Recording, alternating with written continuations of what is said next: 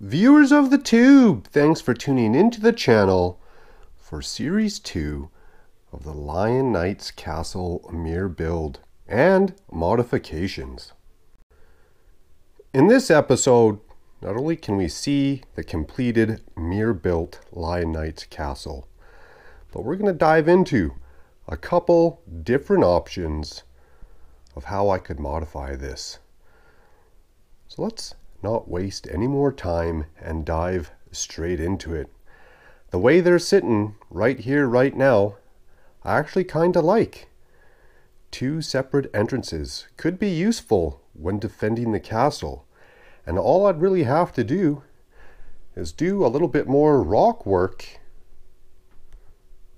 and some more water out front.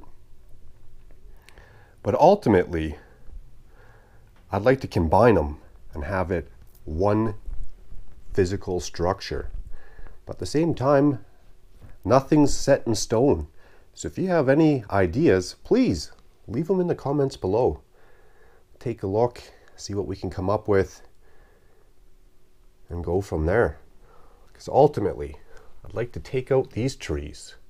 Take out this one side, so that the drawbridges are combined and it's actually one big drawbridge. I don't even know if that's physically possible, but it would be fun. But we got options. So let's dive into those now and see what you guys think is the best solution, the best path that I should be going down. So option one was modifying these so that we have one drawbridge, which would be about, what, 12 studs wide? Jumping into option number two, join them and make this one tower. Knock off these little handles, maybe move them to the other side, again, if it's physically possible. Make one tower in the middle.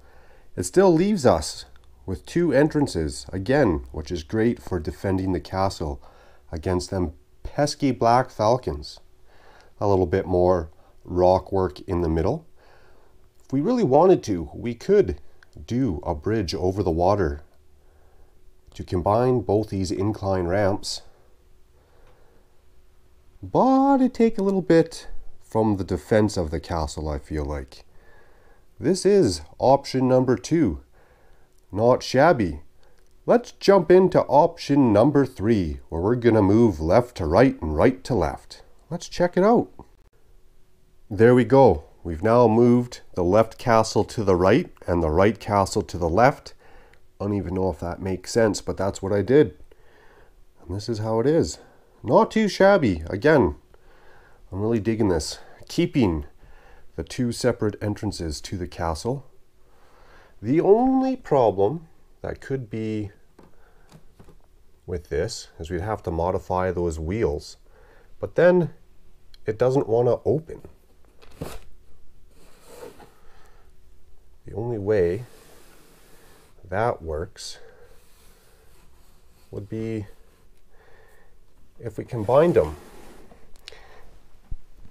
after they were opened, which still actually looks pretty darn good, right? I don't know how I feel about having two water wheels. We could knock one of these water wheels out and it could just be a guarded entrance. Sorry, just moving the camera, moving the castle. It could be a guarded entrance. But I don't know how I feel about an open entrance at ground level. Right there. To me, that's a little weak point of a castle fortress, if you will. Swing it all the way open.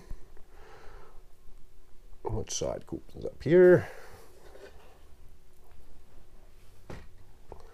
Right, now it's looking pretty large. I do like this. I don't like the two water wheels, and if I knock one of those water wheels out, I don't know how I feel about having this open. But again, comments down below would be much appreciated. Always love a good idea. So let's see if we can come up with another option with these castles. Just playing around, moving some stuff, just kind of coming up with a little bit of a different layout. I don't know how I feel about this one. It does give a really nice courtyard in the middle. But again, now we got these two water wheels.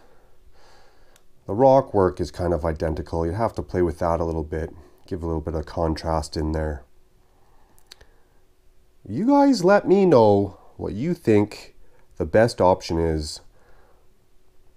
I thought I was going to go with my original plan, but after moving these castles around, I think I know which way I want to go down.